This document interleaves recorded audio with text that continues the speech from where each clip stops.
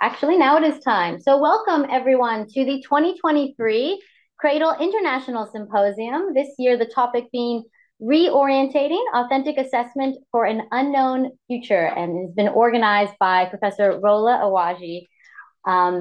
And today, we've had a wonderful session with scholars internationally and domestically discussing and challenging this idea of authentic assessment.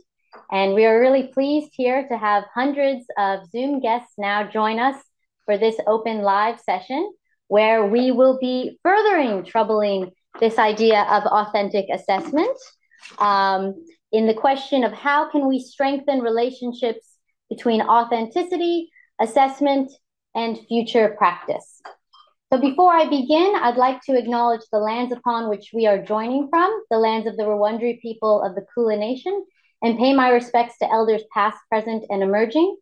As we gather for this meeting, physically dispersed and virtually constructed, let us take a moment to reflect on the meaning of place, and in doing so, recognize the various traditional lands on which we do our learning today.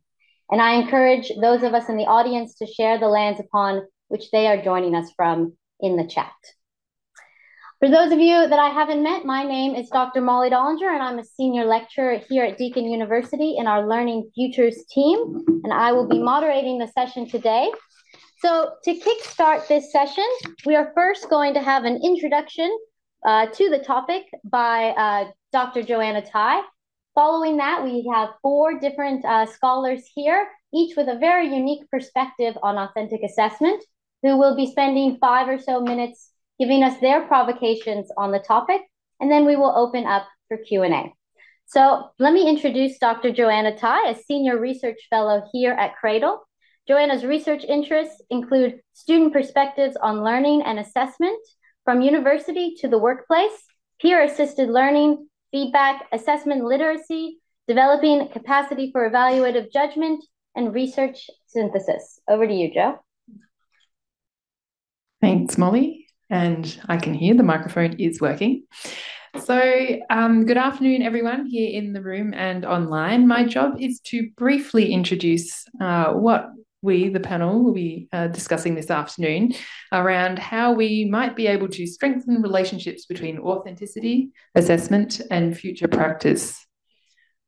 And this is to say that perhaps there might be a relationship between these things, but perhaps our panel members might suggest that there isn't a relationship between these things. So at this point, we are holding things a little bit open. Authenticity in assessment seems to be something that is valued and a positive, a benefit for many people. Students certainly seem to ask for it. Academics also believe it is important. And of course, people in the workplace and industry would certainly say that what they are doing is authentic. And it promises perhaps a relationship between what we are thinking about that we ask learners to demonstrate within higher education and all the things beyond their immediate learning environment, whether this be in work, in social life, in some other aspect of future practice that we haven't indeed already imagined. However, already today we've had some discussion about what exactly do we mean by authenticity? And then if we agree upon or even agree to disagree upon what authentic means, how might we judge authenticity against existing practices, against something in the future? What kind of evidence do we need to determine whether something is authentic? And should we indeed be thinking about this in a binary, or should we be thinking about authenticity perhaps more upon a spectrum? So these are questions and problems that we might have to think about when here in higher education, part of our purpose is to prepare learners to educate people for the future, for a society whose shape, size is continually evolving, what we value, what is important to us. So then what do we need to do? What kinds of work, roles, professional capabilities might we be thinking about needing, expecting to come across in this future world? How can we think about lifelong learning capabilities that learners might develop, and how can we assess those things? What should the relationship be between society, industry, education, in a way that promotes different forms of authenticity? And whose version of authenticity really matters? Should we be thinking about it from a particular perspective more than any other? And how do perceptions and recognising that individuals perceive things differently, which individuals should we prioritise? Students, practitioners, academics? So hopefully our subsequent 4 panellists will be able to elaborate a little bit on these questions. And so I will now pass to Denise.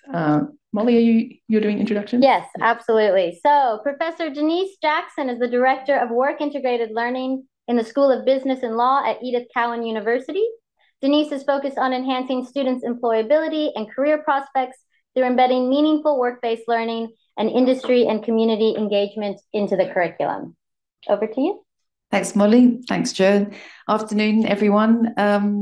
Okay, so challenges of authentic assessment with industry involvement. So we know that the onus is very much on educators to develop learning and assessment that meets labour market needs. And we know that industry can be quite vocal if those needs aren't met and where the skill gaps might lie. We also know that we can work collaboratively with industry and community partners to develop our graduates. And that's some key examples are experiential learning, and another one is Will. And Will offers a great opportunity to co-design authentic practice and assessment. A couple of examples, which I'm sure we all know, but just as reminders. So we have, for example, transdisciplinary Will. It might be project-based Will, where you've got students working under the mentorship of industry partners to identify solutions and around key challenges. It might be organisation challenges, it might be greater challenges, climate change, sustainability, etc. And, you know, assessment around that can be very much scaffolded. It could be project briefbacks. It could be identifying strategies from, you know, students working collaboratively, and that richness of students coming from different disciplines. Another example is our more traditional work-based Will, such as internships. And we know with this, we can have good practice would be initial learning plans where students in partnership with industry and educators might identify their key learning goals, how they're going to achieve them, how they're going to evidence them, and what their KPIs are. And that's a very flexible form of assessment, which enables them to identify the future-oriented capabilities that they need to develop and areas that perhaps they might be struggling in and that they need to improve on. And all of those things can help a student develop an appealing employability narrative. So while we can see those benefits, there are some very real challenges around authentic assessment and Will as an example of how we can develop future-oriented capabilities among our students. One of them is the key differences between higher education and work. So we know that work is very fluid, it's very ambiguous, it's very outcomes focused. There's a lot of autonomy in how you complete tasks, and it allows for creativity. In higher education, sometimes it can be very structured, very prescribed. We have rubrics and we have exemplars and we have some quite structured instructions for our students on how to do things. And one might argue that that could stifle creativity and curiosity, but also it can mean that it's quite confusing for students when they transition from higher education to work, whether that's Will or whether it's on graduation, and they can struggle in the workplace as a result of that. Another challenge is the differences between theory and practice. So students learn about different theories, obviously, in the classroom. They go to work, they expect things to be the same, and often they're not. And I know from conversations with our own students that they really grapple with those differences. They can't understand why they exist. And, you know, that offers a real challenge for us when we're coming to develop our students and actually also assessing them. And I think it also poses a great opportunity for us. When you have that difference, you have to think, why is there that difference? And maybe the fact that students can bring their theory into the workplace and back again into the real practice, back into the classroom. Collectively, students with academics and industry partners might actually be able to identify new ways of doing things and new capabilities that we need in order to be able to do those things. Other difficulties, transdisciplinary will, we know is a very rich, fertile learning ground where you've got students with different perspectives from different disciplines. But we know that in higher education, there can be issues with having students from different subjects, with different learning outcomes, different assessments, different revenue streams, different semester cycles, all trying to coordinate them in one place can be hard. Another problem is the notion of failing. We know that students can fail, and actually when they're going through that process of failing, they learn from that process. And why we might be encouraging them and reassuring them that that's okay, what happens in industry when they're working with real data, real clients, in real time, is failing okay? Do industry partners think that's okay? I'm not saying either way, I'm just throwing it out there that that's a challenge that we also face.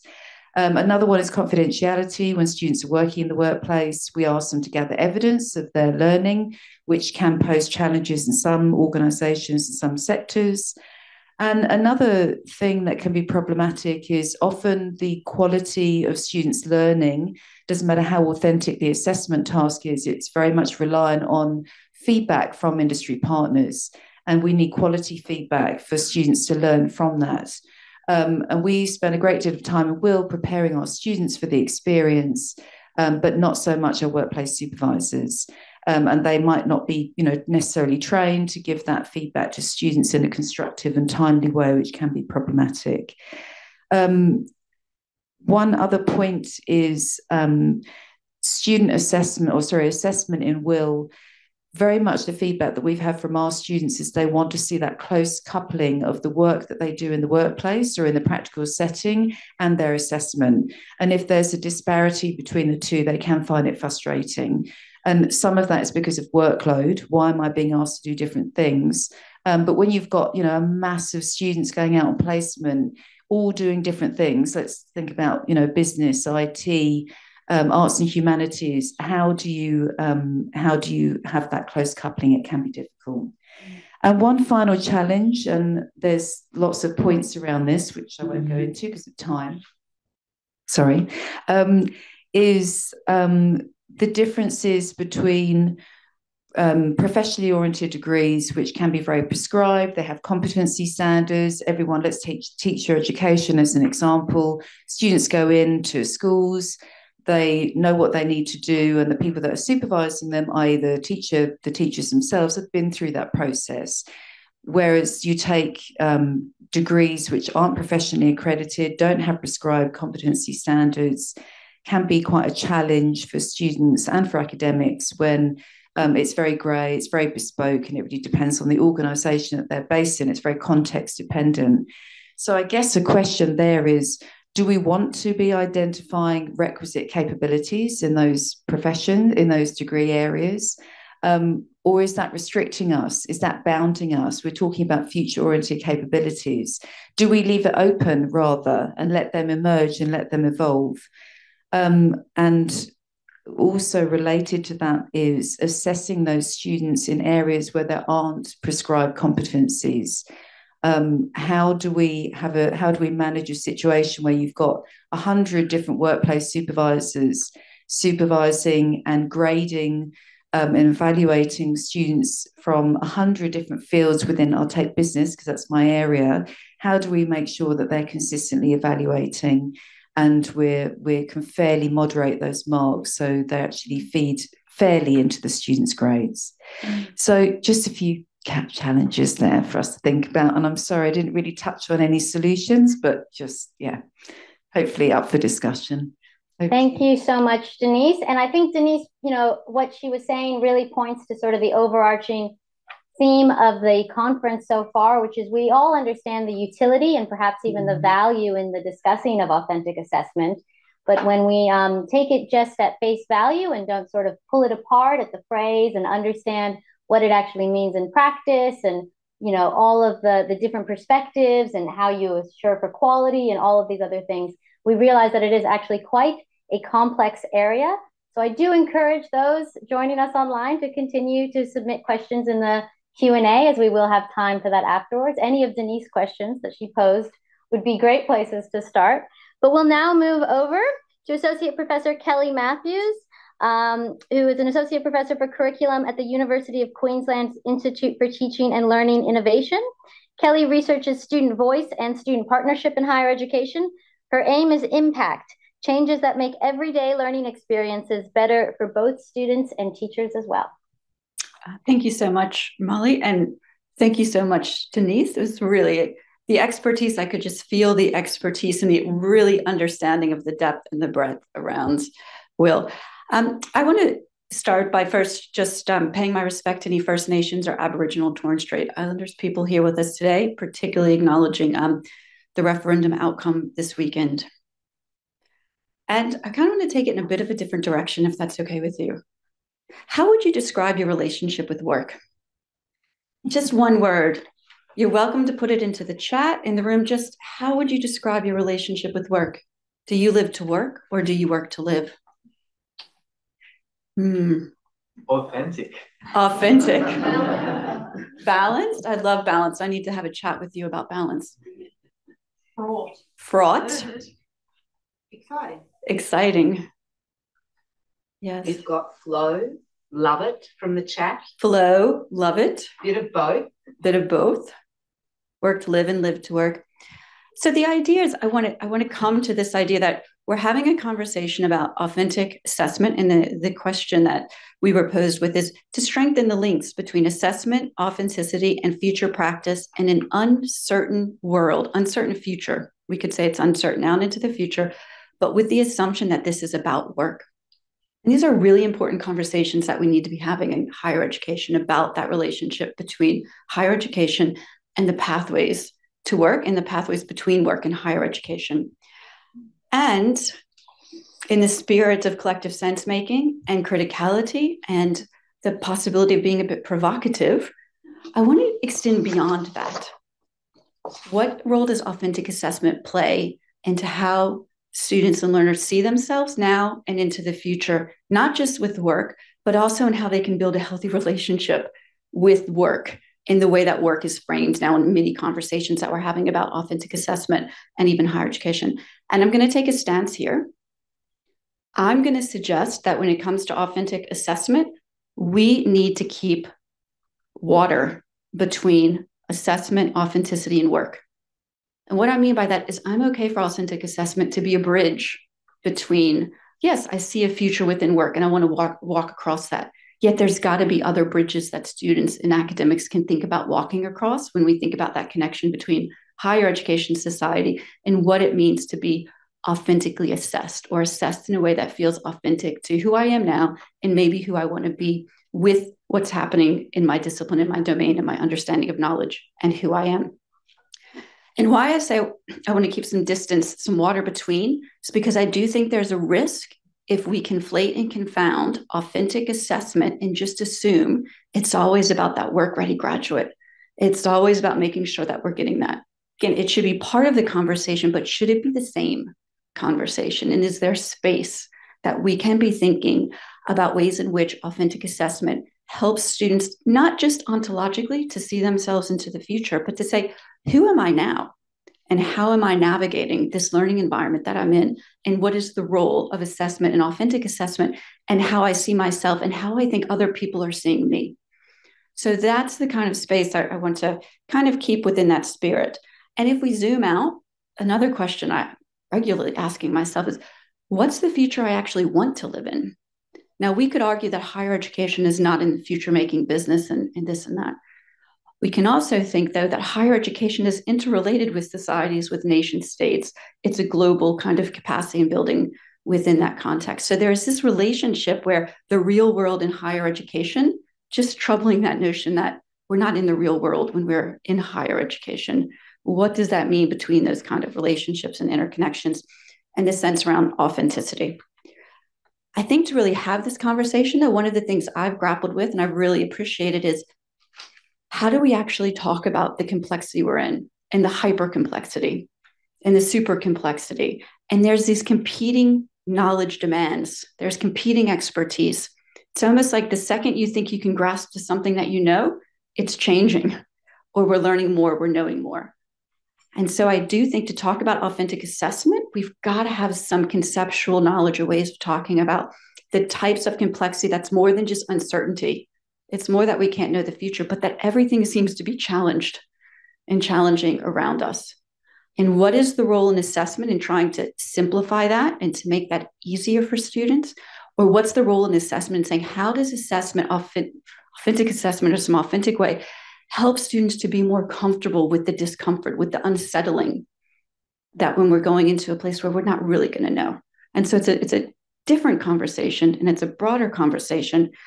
And I'm going to end by saying this. I would love to see in our research more assessment stories, the stories that can capture just the messiness, where we're not necessarily looking for that one unit of analysis or this or that, but we're trying to just pull back and say, when people talk about assessment, what are they saying? How is it making them feel? What's happening within that? So this notion of assessment stories.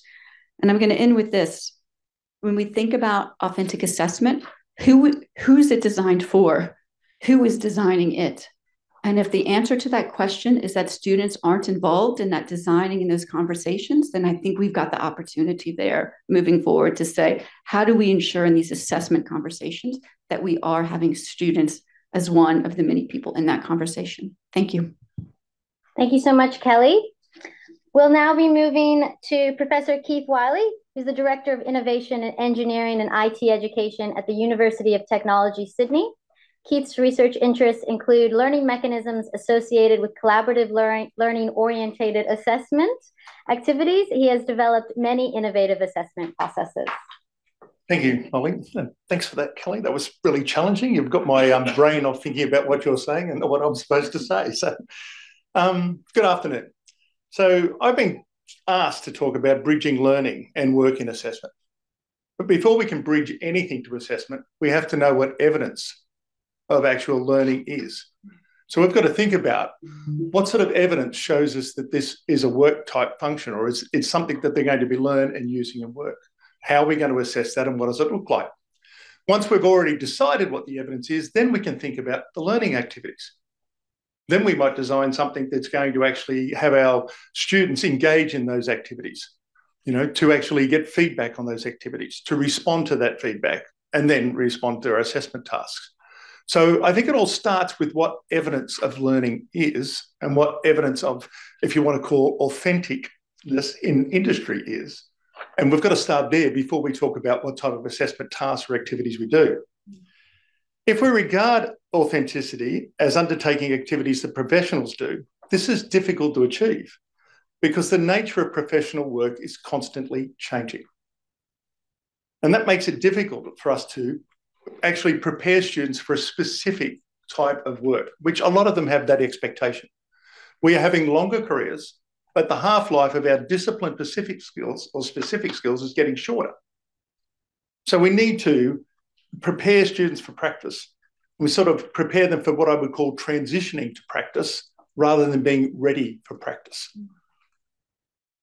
However, if you look at professionals' work, it's a lot about competencies and abilities. And these are processes, not products. And quite often in the university environment, we assess products. We don't look as much on the process that it took to develop that product. So to bridge learning and work, we need to assess these processes used in practice and not just the products or artifacts resulting from professional activity at work. So we need to consider how professional practice differs from the university context. First of all, the social and technical aspects of work are intertwined. They can't be separated. So we need to teach and develop them in the same context. Quite often at university, again, they're taught separately or assessed differently. Secondly, the autonomy, consequences, motivations, and continuous feedback cycles through work and their demonstrated achievement at work are often missing in the university context, quite often because we don't have the time. We look on a semester by semester basis. In fact, university learning and assessment policies can quite often restrict autonomy and unintentionally inhibit learning and make it more difficult to achieve this, and for students to take responsibility, manage consequences, and from exercising their judgment, which is a requirement for learning. So we need to start by developing learning and assessment, assessing the attributes that are common to all sorts of professional work. Now, these are what I call the literacies. Arguably, personal literacy could be the most important, but there's also information literacy, feedback literacy, digital literacy, it goes on. And they can be applied into any context of work. And the development and assessment of these literacies needs to be embedded in what we're doing. Like practice, it's embedded in practice, so we should be embedding in our learning and assessment tasks. They've got to be developed contextually, valued, and they've got to be viewed as part of the profession and not as an add-on. And if we separate them, that's how our students will see them. Students need autonomy to be adventurous. We've got to be able to make mistakes, self-determine, experience consequences. Mistakes compress learning. So assessment should value, not penalise students from making, managing, and learning from mistakes. So I never said it shouldn't penalise them for making mistakes, but valuing, learning from them, and actually manage them is what we should be doing. And that's the process and not the product. This requires students to be given autonomy and the responsibility to find and present their own evidence of achievement. We've prescribed too much what learning looks like. And it's an individual thing. We say, this is, if you show us this, well, then you've achieved this. We need to give students to develop those skills the chance to develop that themselves. It makes it a bit harder for us as academics to mark, perhaps. We can't pass it off to our grad student, perhaps, because we have to use more judgment, but that's where I think where we need to go. Professional work also involves managing complexity, where single best solutions don't exist. And the outcome and the ability to assess where you've been successful is often only in retrospect, when the project is complete. And this is very common in engineering in my background. And managing complexity develops what I would call experience. So we need our students to develop this experience, so they need to be able to manage complexity. They will quite often resist from doing this. But what it does suggest is we've got to be designing our assessment practices across a whole of the program. We can't expect to develop students by doing it in a single semester and doing it in this context. We should have a plan to reduce support, increase autonomy, and increase the responsibility students have to contribute as they progress through their degree. In disciplines like mine, we need to look at more observation and interaction with the students' assessment and less about marking a submission, particularly long ones. I'm not sure what value we get out of a 50-page report, besides you spending 2 hours of your marking time reading it. So what type of assessments could we use? One of the simplest things to do is to integrate current events into your teaching and learning. And for students to apply what they're learning in your subject, what are your learning outcomes? Because I argue that if we're teaching our students something that doesn't give them a different perspective on the world, they haven't learned anything new. They're just confirming what they already knew. So if you get to apply what we're doing in our classes to current events, it gives it that rich context, because the real event makes things visible that a simulation won't. You can see how other people have reacted. You can see consequences. You can compare how you might have approached it and what you're doing. So at the simplest form, having that built into your class is a good thing to do. At a next level you can have is translating. We can't always simulate, or if you can really simulate work. But we can look at the processes and the type of activities that people do at work and do it in a different context. Now, you look at the profession, most practitioners have autonomy and responsibility for making decisions and dealing with consequences. So if we want to translate, I'd say we need to create learning and assessment activities where students have to be leaders, not the follower, have to decide what to do, manage issues, and what counts as evidence and demonstrate this achievement. And that's up to them. Finally, the last thing you might do is move to the studio environment. Studios are very similar to project-based learning, but they focus on achieving capabilities and look at the process again and not the product. The process is seen as evidence of learning. Learning from failure is encouraged, and assessment focuses on students reflecting on that learning and demonstrating what action they've taken from the feedback and the learning they received, and how it's influenced their ultimate achievement in what they're trying to do. So in summing up, a good deal of our current assessment practices may need to be changed, modified, looked at, discussed, if we're going to really prepare students for practice and have something that links learning and work. But the first step is decide what the evidence of that achievement looks like. Thank you so much, Keith. And I can tell from the way you spoke that you clearly have years of experience, and many of the questions coming in are going to be asking for examples, so you can start thinking of some of those perhaps now. And we'll finally finish this with Professor Dave Boud, of course, the co-creator or co-director of CRADLE, an emeritus professor at the University of Technology, Sydney, and professor of work integrated learning at Middlesex University in the UK. David's work is used both by researchers and scholars committed to the development of teaching and learning, and he has changed the foundations of assessment practice through pioneering research and development. Over to you. Thanks, Molly. I'd like to pick up on some of the kind of issues that Keith was introducing. And I want to put on a different hat from the one I normally do. Before I came to Deakin, I was at UTS, and my position meant that I was primarily a workplace learning researcher. And when I talk about workplace learning, I don't mean the learning of students in workplaces. I mean the learning of what you might regard as normal people who are not students in workplaces. And we did a number of projects, and I'd like to just reflect on some of the things that come out from that. And it challenges some of the assumptions that we make about the world of practice. And it challenges the assumption that it's all going to change, because there are some things about the world of practice that aren't going to change.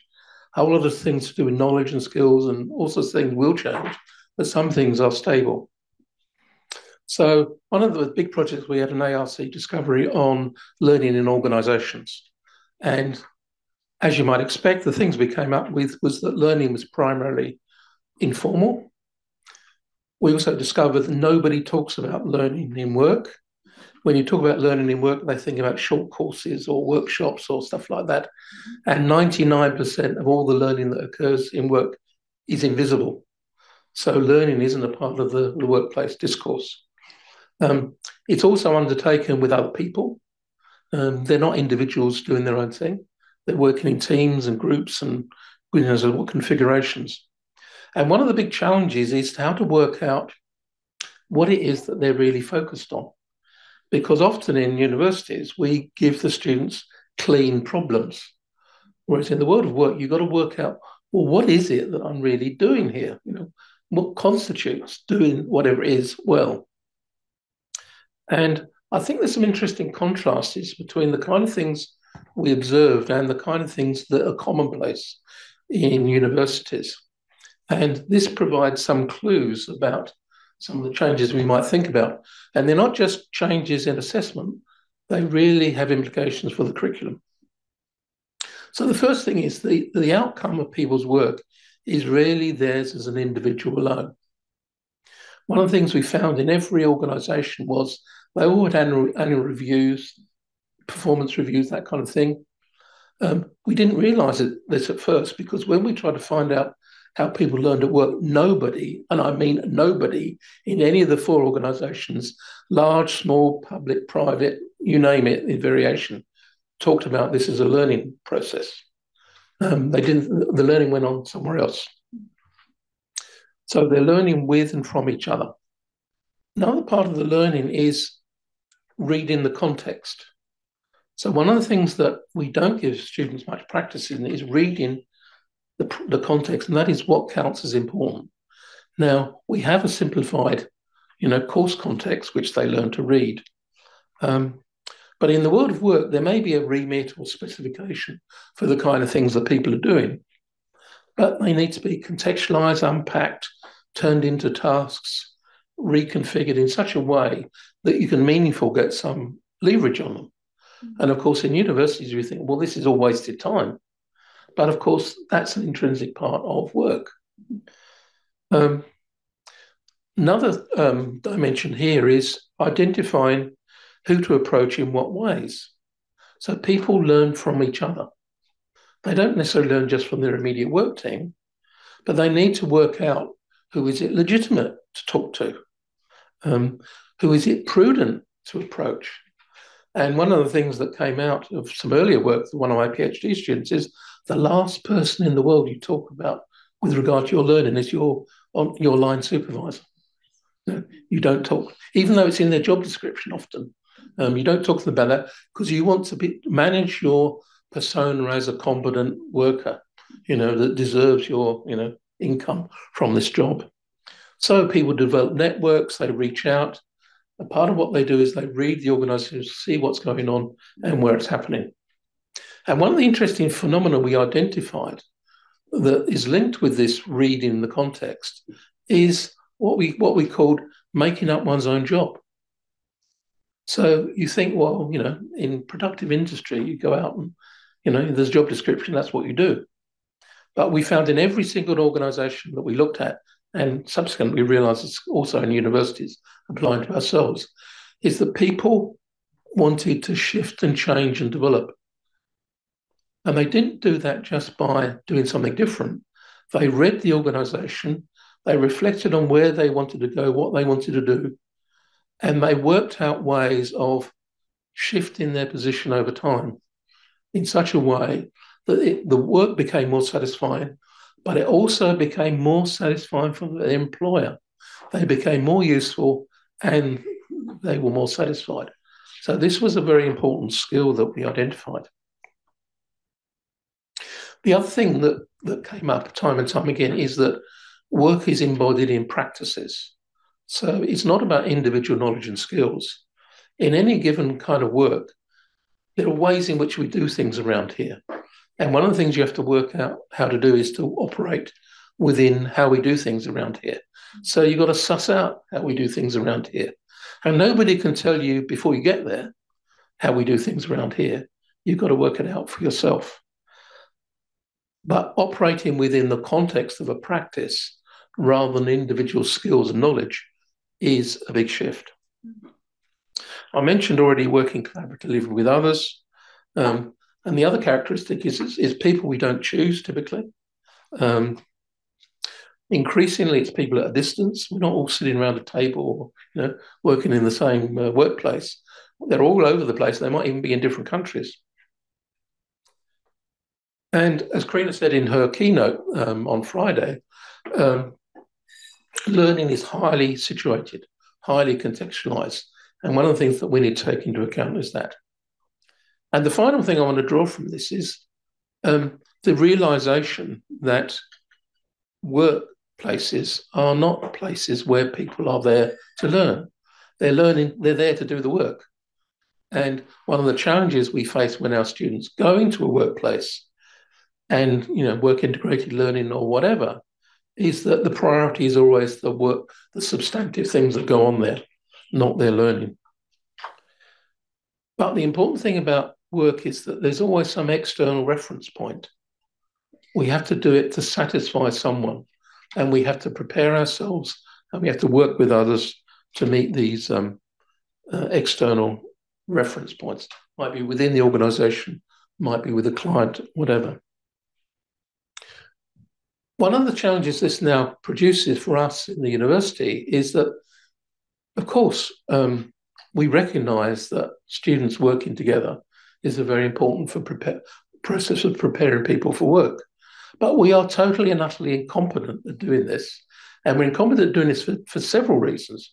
One of which is that in the workplace, people learn to work with each other over time, right? And we very, very rarely give students enough time to know how to work with a team. Mm-hmm. We also give them tasks which are seen not to be real tasks, but which are real reference point. So can we have more assessment that has external reference points? Can we have activities in which there's an impact of what students do on the real world? And that's more akin to the world of practice. The work we do makes a difference in the world. It isn't just something we do to satisfy some examiner. So I think there are some of the challenges we've got. And it's an issue that how do we bring in the collaborative? How do we bring in the practice-centered nature of the world of work? Now, things are going to change over time. There's going to be new knowledge, new practices, new everything. But some of the things I've been talking about are pretty enduring characteristics. They're not going to change overnight. So it's all very well for us to say we've got to prepare students for an unknown future, which is absolutely true, 100% true. We also recognise that that absolute future is embedded in real places, in real organisations, and people working with each other. Thank you. Thank you so much, Dave. All right, we have 5 questions in the chat. I'd like to encourage people to keep asking questions as well as upvoting. The first question we have is from Simon Buckingham Shum, and I think this might be a Kelly or a Keith question potentially, which is, who can recommend strong analysis or examples of the power and pitfalls of involving students in co-designing authentic assessment? Hi, Simon. Thanks for the question. I'm not sure if we've ever met before, so it's nice to, I'm shaking your hand virtually. Look, I can give you one example from my practice, but I think there's something I want to say first, which is, first of all, if you ever have the chance to go to dinner and sit across from Margaret Bierman, you should do it. We had the best conversation last night. One of the things we talked about was in participatory forms of research, similar to co-design, in what Peter Goodyear might call deep participation. In those types of environments, you have to accept a certain level of unpredictability. Things are not always going to go the way that one might hope or think. A lot of academics talk about this. It's like, can I let go of the control to like let this process unfold? Can I have that much participation? Now, I'll give you an example. It's 2020. I had a new course. I had designed it and it was going to be face-to-face. And like so many of us, I had to do it online. I've never taught online before. I think I'm a pretty good teacher. I mean, there's some evidence to suggest that, but I felt very uncomfortable. This was not something that I knew about how to do well. So I worked with some students, one in the discipline, one from law, and totally outside of the discipline. And we went through and said, like, just tell me about your experiences right now of what it feels like and what's happening for your learning online. And they started to talk to me and then okay, so I need to think about ways to have points of connection. I need to have some forms of interaction. Yes, but don't make it that my Zoom camera has to be on. Okay, what else could it be? So through that process of talking about how can I think about the course and the assessment, they did not ever divorce the course and experience from the assessment. They kept coming back to, the first thing they did is say, well, what's your assessment going to be in your course? So here's what I'm thinking about. One aspect I was talking about, again, to be tangible, was concept map. Through the dialogue with the students, they said, what do you mean by concept? I'm like, come on, it's a concept map. You draw bubbles, you draw some line, So I don't think students are going to know what you mean by concept. And I was like, you know what? I think they are. I'm not going to really, don't worry about it. And then I worried, and I went and looked at some other courses they'd taken the year before. What's the assessment in that course? Concept map, boom, tick, don't need to worry about it. So Simon, what happens after this? And through this conversation, I'm listening to the students, we're talking about it, we kind of come up with what the assessment for the course could look like, how we could build in points of feedback that they could do online that was not assessed. They felt very strongly. How can students have chances to talk about what they're doing, not assess, but make it individual? So get lots of insights from them about what's going to be working here. And sure enough, though, still in my head, they struggled so much with the concept map. They're like, well, what do you mean by this concept? Because first of all, I'm teaching these big concepts, change and continuity. What stays the same, what doesn't? It's a big concept. It's messy. There's no easy definition. They read a bunch about it. It's like, well, I want you to tell me the relationship between change and continuity and think about your own life experiences and your histories. And they're like, how do I do? What does it mean? I'm not sure I just quite grasp that, right? Now, if I had taken that student a little bit more seriously and not dismissed it, probably would have done a lot more work of understanding, even if students understood the concepts and how we were going. So that was a lesson to me. But Simon, I think in that, the idea, there was deep participation because it was an ongoing, let's get comfortable working together. Let me hear what you have to say. Let me take it seriously. Let's think together about what it looks like. The students in that case came up with a series of reflective questions, like prompt questions. I should never say reflection. Prompt questions, right? So they read everything the students were going to read, and they said, here's, I think, what's going to really spark how students will see that as being relevant. But you don't want a debate question, Kelly. This is the law student, because students will all just argue with each other, but not really listen. Like, we had deep thoughtful kind of conversations. And Simon, I think everybody who's tried this work can share many examples of the pitfalls or the ways that it can't work. But I'm going to go back to my Margaret. Whenever you have deep participation in your research or in co-design in this, you've got to be open to the possibility that it's not going to go the way that you planned.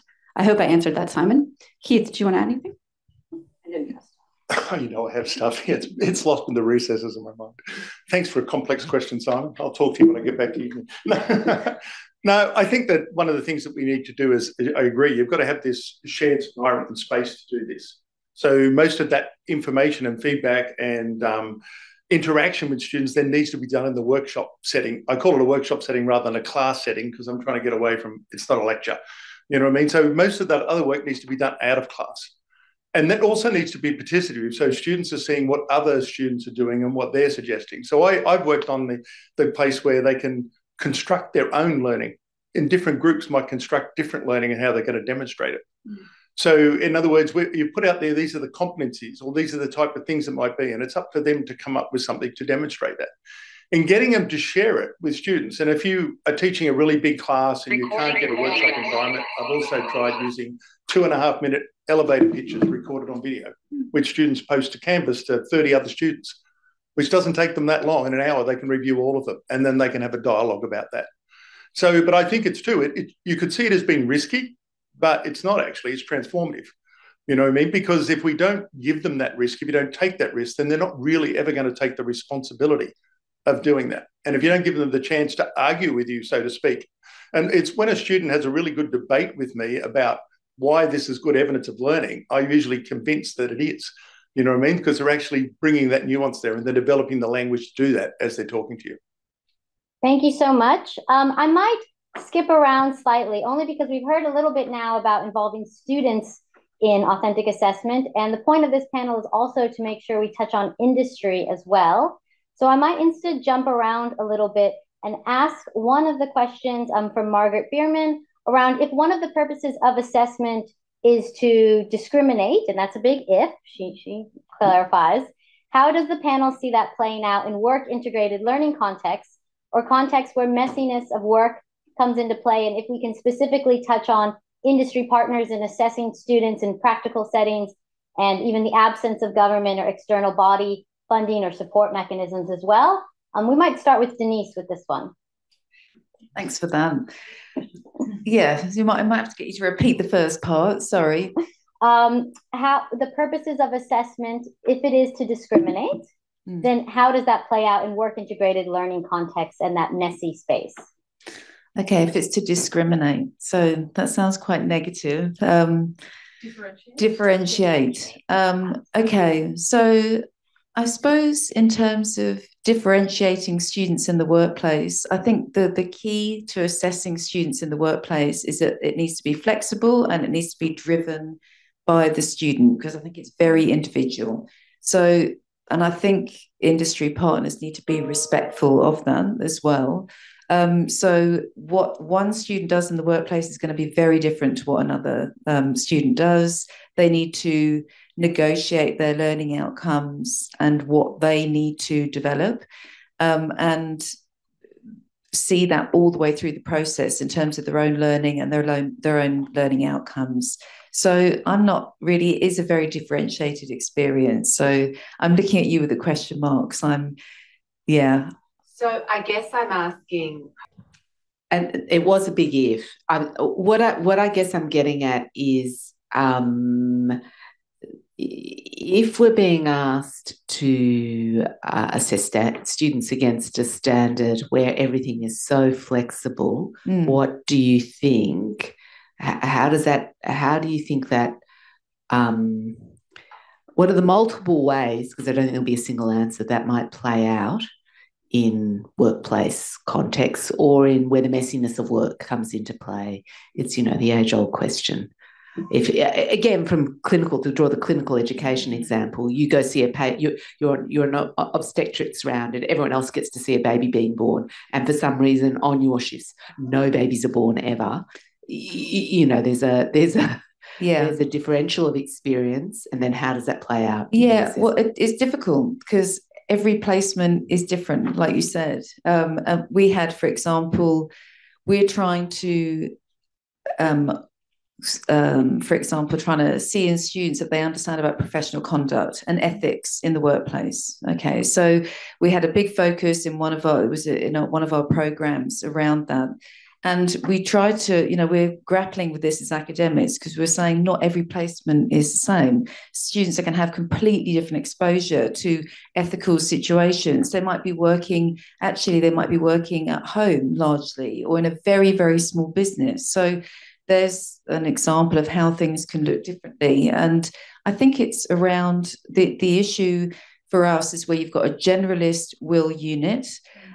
We have learning outcomes that they all have to achieve and tick off, and they need to be high level. So some classic ones would be application of discipline knowledge. It would be understanding professional conduct in the workplace, developing and applying your general capabilities, and also being able to evidence your learning and curate an employability narrative through a portfolio. If you keep those outcomes high, then high level, and general, but useful, then it should be okay for all the students, even if their placement is very different. But where it gets harder is if you've got very prescribed workplaces, so professionally oriented degrees, teacher education, allied health. It is very prescribed, it's quite standardized, and you can pretty much predict what might happen to the student during their placement. But it's all those other areas where it gets difficult. So I guess there you've got to keep it high level and cater for all different scenarios and keep it flexible. Would anyone else? I have a follow-up from that. Would anyone else like to go? Or I'll keep going. Chad Gladovich asks about how authentic assessment in higher education can be better aligned to academic learning with the practical demands of the future professions. But going off of what Dave has said, should that be the purpose of authentic assessment, or is it something around more agentic roles as citizens, moving us closer to a future that we all want to live in rather than the described profession? So maybe Joe, you have the microphone if you want to start. Yeah, I guess it's almost the continuation of what the question that Denise responded to.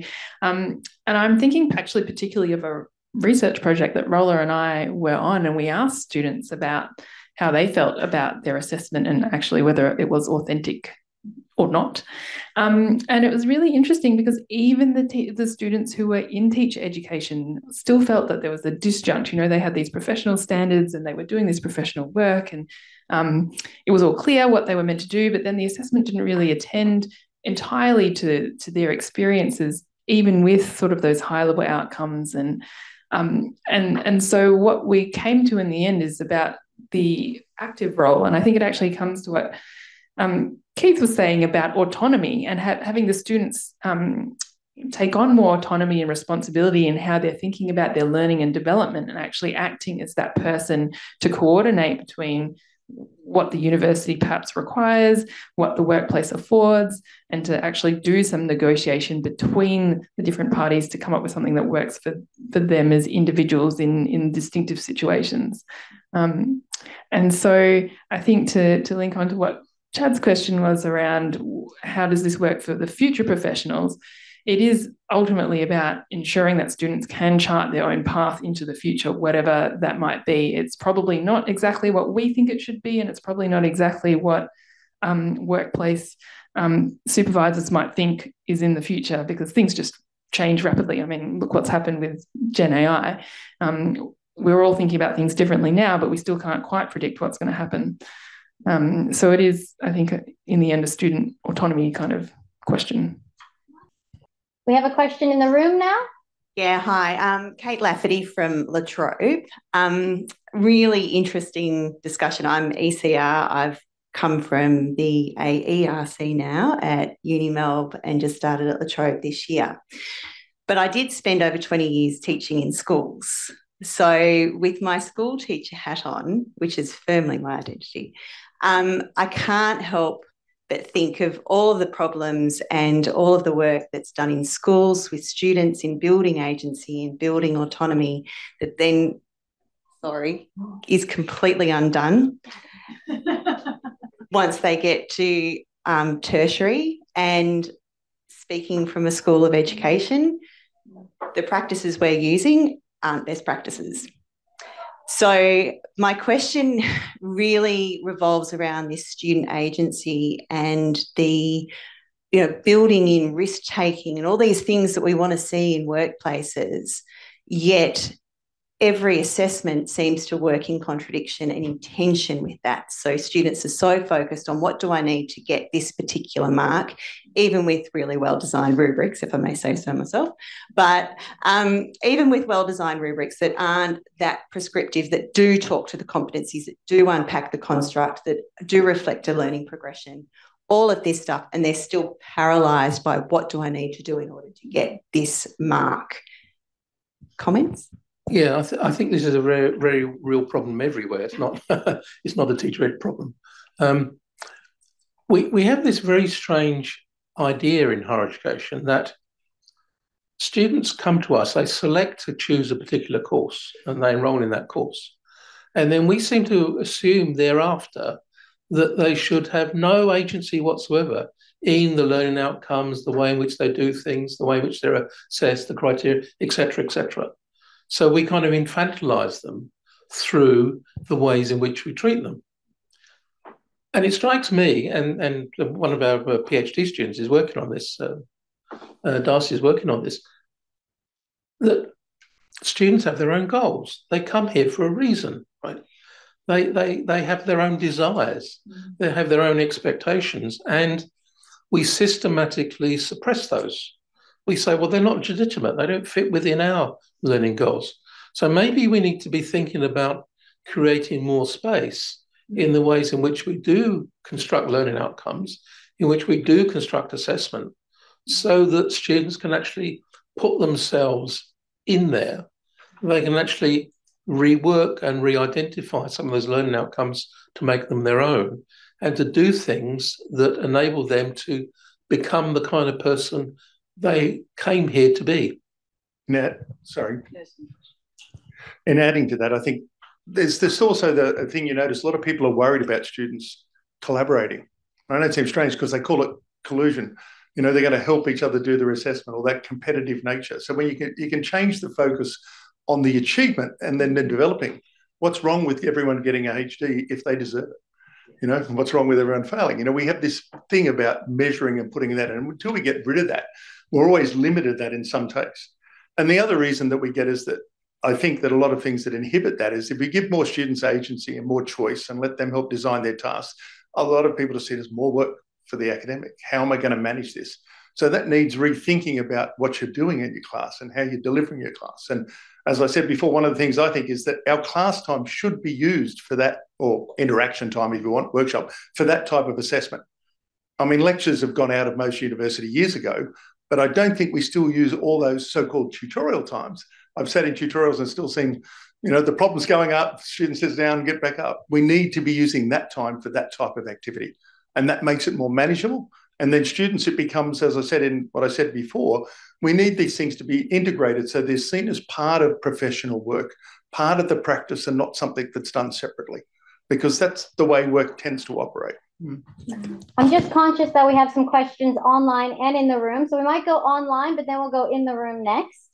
So Zandra Zevitz is asking if anyone has any suggestions on how to design future practice of authentic assessments without primarily replicating previous, current, and often unwanted practices. And that's something we discussed a lot today previously, with this idea that authenticity has been idealized, and what is it that we're mirroring, and do we want to mirror this? Who would like to take this one? Do you want to repeat the question, sorry? Yeah, the question is around, so if we're replicating, previous and current unwanted practices in the profession, how do we move away from this? How do we push ourselves a little bit further? I think we've got to be innovative, imaginative, and take risks as academics, and we need to take those risks with our students. We need to involve them in that curriculum design process, tell them what we're trying to do, involve them what we're trying to achieve, and getting their feedback. If we think we know how we're going to do it, we're probably going to get it wrong. If we wait to see what happens further down the track, well, then that takes too long. So we need this more iterative feedback cycles in our teaching and learning, which is inhibited in a lot of places.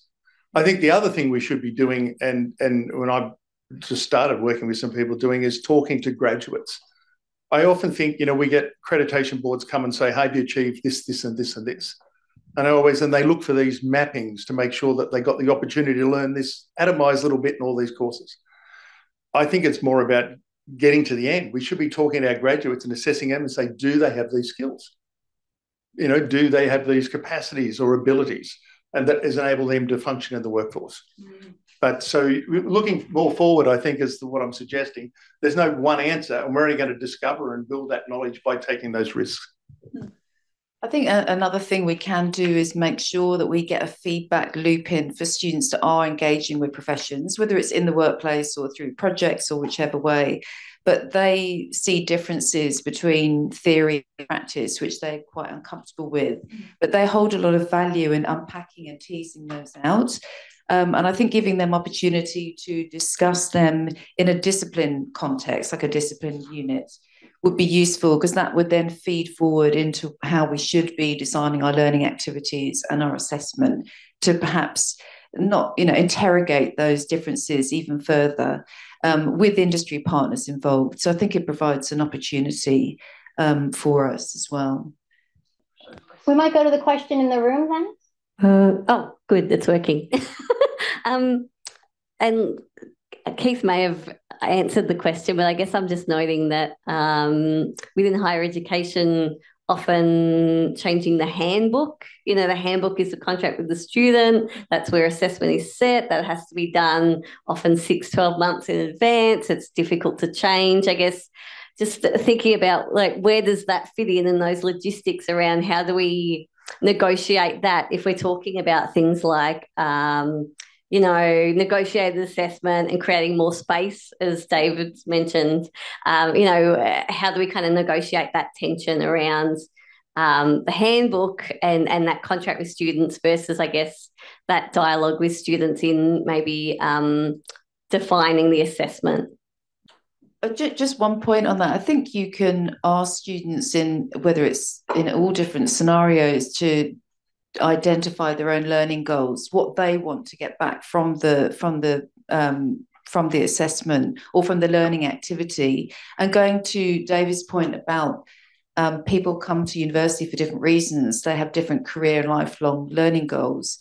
So embedding that career development learning in what you're doing. So you might have an assessment task, might be, for example, or an activity might be to do a forage, job simulation or virtual work experience activity, but the richness might then be in the reflection afterwards about what they took from it and what it means for them as a developing professional. And I'm thinking having that flexibility, and it might be that they do that visually or verbally or in a written format, is quite important. So you can keep that flexibility. With our students going into a placement, as I said, they design their own learning plan, and that guides them all through their placement, knowing that things happen in the workplace and it changes. It's a bit iterative, and then they look back on and review their performance and their experiences, and it's completely different for every student. And it's actually, marking can be a bit cumbersome sometimes, but it's a joy to mark those because every single one of them is different.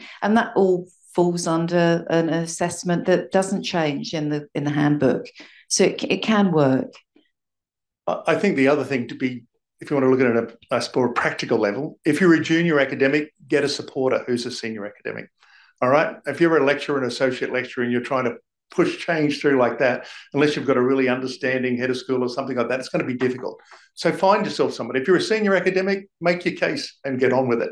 You know what I mean? And actually do those things. But I think it's about engaging students and explaining to them, why we're doing this, why we're going to change this now, what's happening, giving them a choice. So I've done this myself several times, and I've always asked students, if you want to do it the old way, you can continue. If you want to do it the new way. I've never had anyone pick the old way yet, because hopefully the new way is better, but I've had to give them that choice. And that way you've got some cover, if you want to call it, to say you haven't actually gone against the whole agreement and what they signed up to learn. Yeah, just a quick addition to that. We have to be much more creative and innovative in the way we write our assessment requirements.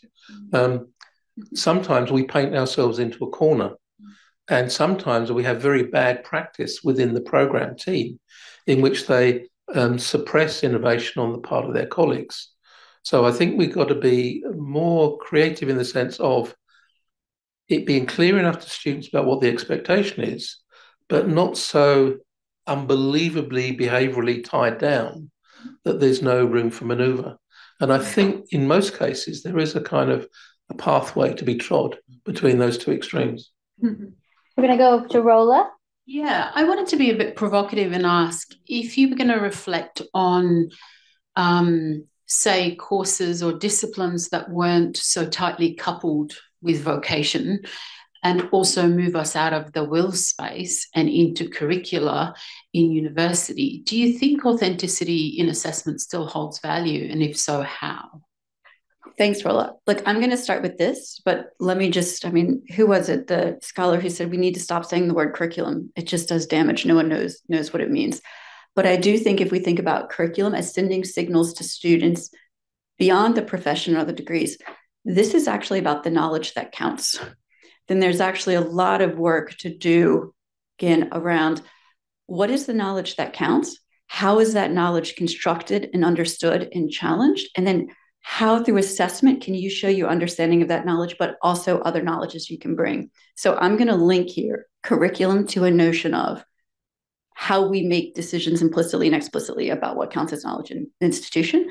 And the role of assessment in that is through pedagogy. How do we help students make that relationship with that knowledge and assessment as a space for them to then sense make that knowledge? That's the way that I would think about that kind of curriculum pedagogy relationship, which might not get to it, but we haven't actually talked about knowledge yet. And I do think there's a lot to say about the role that assessment and authentic assessment plays in knowledges and the impact that can have on differently positioned students in a classroom with some of the messages that we send about the knowledges that count. One of the things about those non-vocational courses and the loosely coupled ones is that all those graduates are going to go out and practice something. It just happens that we don't know what their practice is going to be right now. So a lot of the things I was saying about the nature of the ways people operate in work still apply to everyone in every non-vocational course. So one of the challenges we've got in our assessment is to design our assessment activities for those kind of programs in the light of the fact that they are going to practice something. So what does it look like? So emphasis on cooperation and collaboration, emphasis on identifying impact and adjusting to context, things of that kind, which hitherto some of those courses have just left out the equation altogether. So we don't actually have to make the courses dirtily vocational, which is what a lot of people are worried about, in order to recognise that our graduates are going to act in the world no matter what they graduate with. Thanks. We have an online... Oh, sorry. I was just going to say that a lot of the jobs where our first-year students get right now, even if you're in a profession like my engineering, they may not exist yet. Yeah. So it's part of ongoing work anyway. And it could be argued it's the largest part that you need through your career, even if you do have a specific vocation. So that makes it important to include it. Yeah, absolutely. A lot of what the discussion so far has been around is stretching this idea of assessment and thinking of innovative ways, co-designing with students and industry and so on. And one of the questions in the Q&A has prompted a reflection of mine. So the question was, or a comment, I suppose, from Leanne Shabadi was saying she's heard the word failure a few times today. And to play devil's advocate, how can we move away from this word? But I think in the context of the conversation we're having today, how can we integrate failure, or a different word, into authentic assessment, given that I'm sure so many of us fail in our day-to-day work sometimes. So surely that is an authentic part of our jobs and our professional lives. How does that happen in higher education? Failure is just feedback. It's not failure. See, it depends what you mean by the word. It's not catastrophic failure. You're not going to die. So it's actually just feedback. So it's how you interpret that. If it doesn't work out the way you expect, if you don't get the outcomes that you set out to do, in a sense, you might say that activity failed. But it's nothing more than that. I don't mind if you want to change the word, but I think we need to normalize it and say, hang on, this is just feedback. This is part of learning. This is part of you developing. Yeah, and I think it's also about recognizing your weaknesses, which might not be feedback from others, but that might be through self-assessment as well. So considering what you need to improve in and how you can improve that is also an important part of learning as well, which, I think will develop, well, that will help your own development, but it's also, down to resilience as well, with the failure aspect. And that's critical. We know resilience, and being able to pick yourself up and carry on. We know we need that through recruitment processes and general survival at work. I think we all draw on resilience. We have to. I think it's the same in every industry. I think to add that one of the competencies that makes professionals very successful is being able to do something when they don't know how to do it. In other words, you get given a task and you get it done. How do you do that? Right? And a lot of that is learnt, well, I hate using the term, you may be self-conscious about saying failure, but that's what develops that resilience and facing that and learning from that. Absolutely. I think we have a question in the room. One of the questions that your discussion has prompted is we've talked about students and we've talked about partnering with industry, but so often, particularly business disciplines is my home base, it's the course teams who lack the competencies to put this into practice. They have very minute PhDs in small areas. They've never learnt the pedagogy that you're talking about today, many of them. They may have worked for 15 years. How do we bring them into this journey to improve their competencies and not resist what is really smart practice? It's not rocket science to give students power, but so many will resist it. So it's that resistance to change. I'm interested in your perspectives. I think supporting them is really important, and giving them support is, but actually giving them practical support and ways that they can do that. And I think if you encounter resistance like that, it's often because of fear. They don't know how to do it because that's not their, like you said, that's not their area of expertise. And also they've got a big workload and they can't deal with that at the moment because they've got 100 other things to do. So I think giving them practical support, your learning and teaching advisors that are pros in this area, on how they might be able to just flip certain assessments or activities so that they are more authentic, and bringing in their industry experience because they're experts and students want those analogies and they want all that industry expertise. And just with some key tips and practical advice on how that can be done, I think might lower resistance. And I think also not making a mountain out of it. We get, we've all got to do this and we've all got to embed that. And sometimes it's just too much. There's too many things going on. So trying to pare it back and just simplify it and give practical support is important. And I'm a bit hard line on this. I don't think we should be appointing people that are so rigid and inflexible. Why are we taking them in just because they've got a PhD and they've got a publication record? This is not good enough. If we're in the business of training students for the world to come, then we need people that are flexible and competent enough to pick up these ideas. And it also means when they come here, it's not a matter of sending them on more teaching and learning courses. We need scaffolding within the workplace, within the discipline, within the department, working with people that do have these capabilities to show them there are different ways of doing things. So 45 minutes into the panel and programmatic assessment has come up. So good job. So I guess the question, I suppose, is to ask the panelists about the barriers in designing an assessment across the degree program, maybe thinking about, purposefully keeping it authentic. So those ideas I heard earlier around how we work with people over a long period of time, could that be an aspect of programmatic assessment? How could we do that? What other things need to be considered? This is the big challenge. What we've had till now is a de facto everyday practice that we kind of collectively design a new program, and it gets accredited and gets approved and everything. And then we just divvy up all the bits of it, all the different units, different people, and we just let them go off in their own sweet way, doing their own thing, and so on and so forth. Now, I think there is a kind of a route to address this through assessment, and that is, and it's what some people are doing in some other universities, and that is, why do we have an assessment activity per unit? Why can't we have assessment activities across units? And why can't we think about assessment activities that are focused more on the program learning outcomes than the unit outcomes? When we start to look at assessment in that broader light, then it forces us to be, I'm not sure whether authentic is the word, but we have to cross the silos. So a lot of the problem that we have at the moment is the siloing of assessment into individual academics' own kind of pet things. And when they've got to cooperate with someone else, when they've got to design assessment activities with someone else, and when they've got to do it in the context of meeting program learning outcomes, then you're changing the frame and new possibilities can emerge.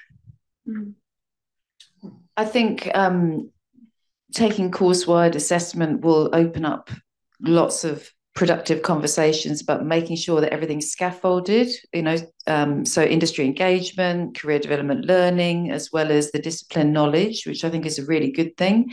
It fits beautifully with Will. Will should be scaffolded through the course, and programmatic assessment will work wonderfully with that. So that's a very positive thing.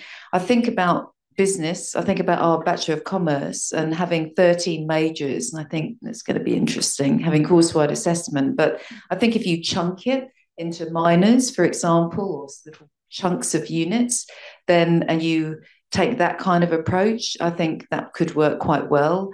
Whereas if you take like a nursing degree or teacher education, where perhaps it's more prescribed and structured, I think it will be easier. And we were speaking about this earlier, Dave and I think about micro-credentials, which is more around little bits all stacking together. And then I think, how's that going to work with programmatic assessment? But that's another separate conversation. Just want to add one thing, that we have been talking about authentic assessment as a good thing.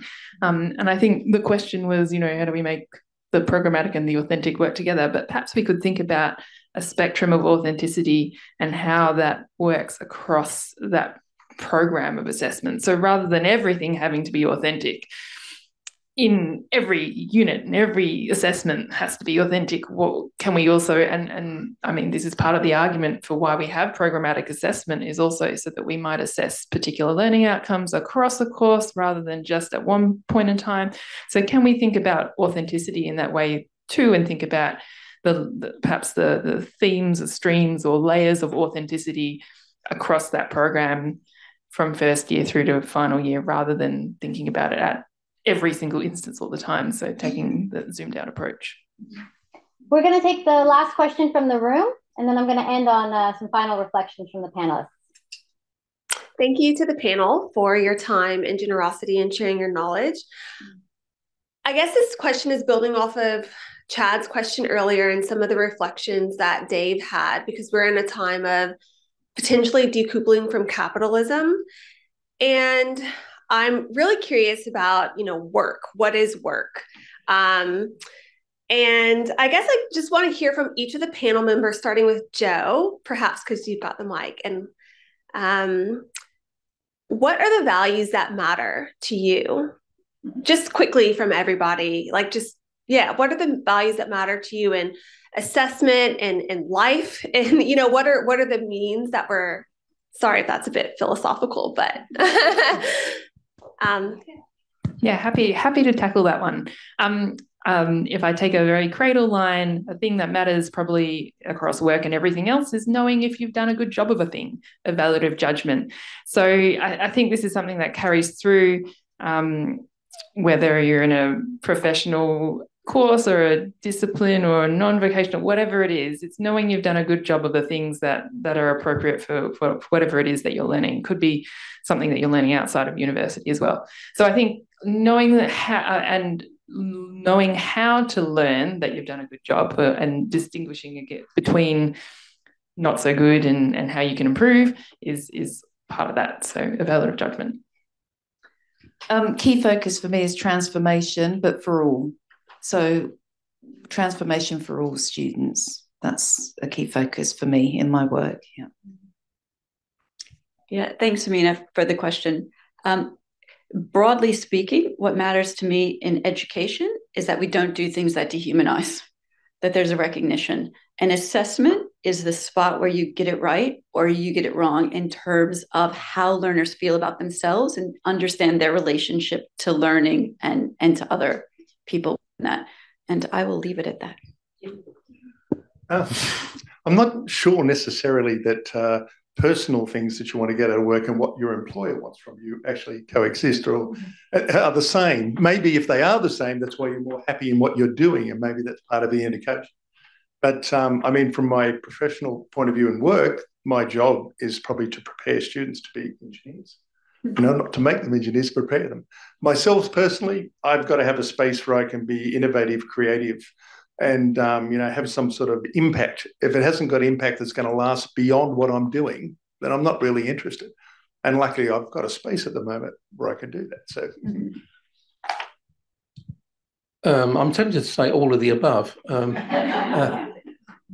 I think if you're focusing on one in particular, it's about learning. My value is that when we're dealing with students, we should leave them much, much better equipped to learn things that we don't know about, that we don't even envisage, than they can right now. All right, well, to wrap up, we are going to do final reflections.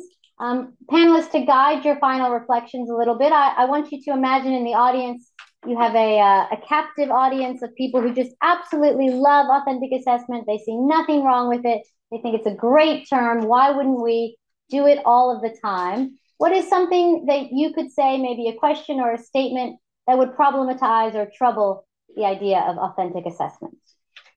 Authenticity is in the eye of the beholder. So whose authenticity are you privileging? Authenticity has challenges and might not always be possible. I would say that's great. What is it that you love about authentic assessment? Who is it working for? Why is it that you have decided that this is an unquestionable, desirable, good thing? So I would use it as a conversation starter to understand more. I don't think anything all the time is good for anybody. I think we actually have lots of different things, and bad experiences are actually good experiences, and because we're going to encounter them in everything that we do. So I don't think it has to be, or everything has to be authentic per se. I think it has its place. I think I'd say don't pretend that authentic means one thing, that there is a diversity of meaning, and we started to kind of be talking about that throughout the day today and a bit on the panel here. So we need to unpack the different dimensions of it, the different readings of it, the different meanings of it from the different parties involved. And there's a lot of negotiation, there's a lot of what you might call horse dealing required within staff groups, between staff and students, and with other external parties to actually make meaning out of what we mean by authentic. So Dave, are you suggesting that authentic assessment is not going to save assessment in higher education? Yes. Okay. Well, I think that's the perfect way to wrap up. I will just quickly plug the open panel session for tomorrow, another all-star panel discussion of what is the role of digital in the authenticity of assessment. And I have no doubt that AI will come up at that point. It did not come up today, but let's all thank our wonderful panelists for a great discussion.